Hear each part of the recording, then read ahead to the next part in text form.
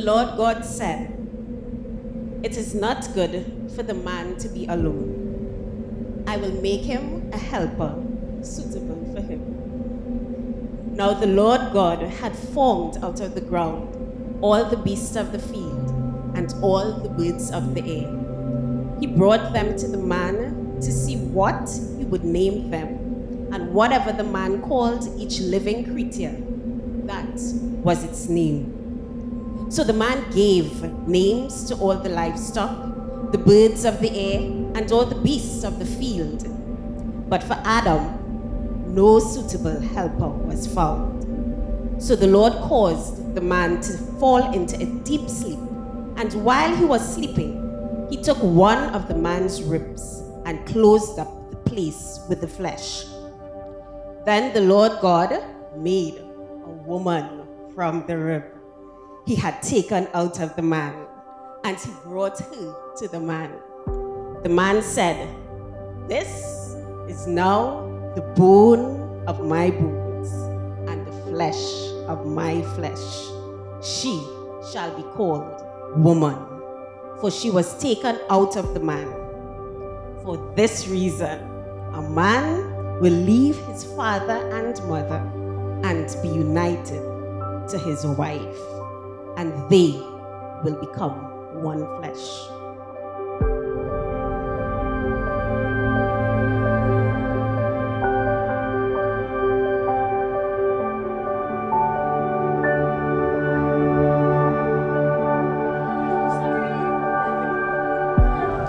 Houses and wealth are inherited from parents, but a prudent wife is from the Lord. I challenged myself to wholeheartedly believe this word, entrusting God to provide a spouse if it was His will. Little did I know that the woman with the most radiant smile on the face of this earth, whom I first met in January 2013, was His perfect creation for me.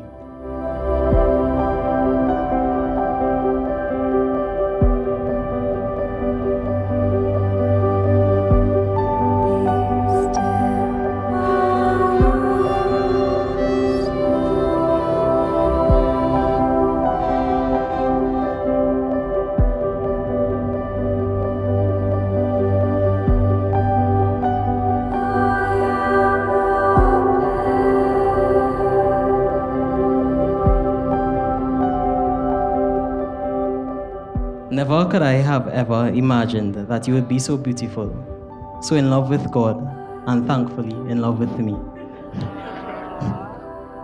Oh, what a wonderful treasure that I have obtained today, greater than the world's most valuable ruby, emerald, pearl, diamond, gem, or accumulated riches.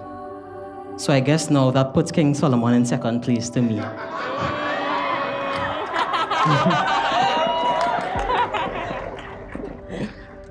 And if Neil Armstrong ever met me, he'd be envious. Because how could one even compare landing on the moon to the greatest gift of having you, Chylana Rochester, as my bride? Therefore, with you as my precious and a rare gift, what am I to do? I will lead you, protect you, uplift you, encourage you, serve you, and love you the same way our Lord and Savior Jesus Christ continues to do for us. Today I become you, and you become me, which all the more makes me understand that the things I do or say to you at a bare minimum should only reflect the good things I expect for myself. I know that I won't have this perfect, and it will take tons and tons of practice.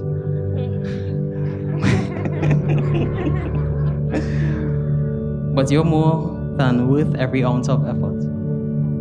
This is only the beginning of our journey. And no matter the peaks and valleys, with our daily dependence on God the Father, Jesus Christ the Son, and the Holy Spirit, I will lead you through all of them. The Bible says again, he that finds a wife finds a good thing and obtains favor from the Lord. You know, when he brought Chylana home and he introduced her to us, so I was like, whoa, what a beauty.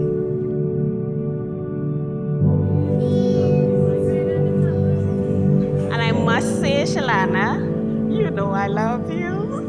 You know, when I saw Chylana for the first time, I saw her smile and I nudged Stephen and I told him, I like this girl, you know, I like her, you know, and today you are here, you are Stephen's wife. We welcome you into our family. Well, you know you're welcome long time, right?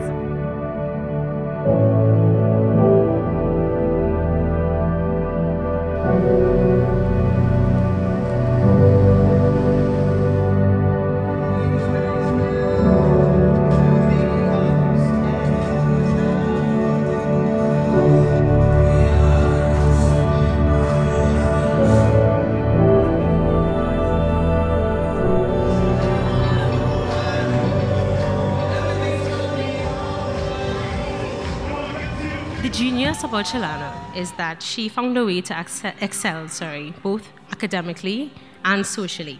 And her excellence continued into adulthood. Our girl graduated with honors, has a master's degree, was picked up by a prestigious psychology firm, and of course, her most recent brilliant step, she chose to marry Stephen.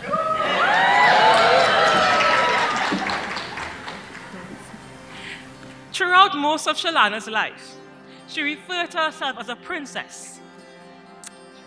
It was so serious that when our first niece, Zara, was born, she had her calling her Auntie Princess. Zara, remember that girl? All right. But over the past few years, we realized we hadn't heard much about this princess reference, right? However, it's quite evident today. And it makes it even more surreal that she's found her true prince in Stephen.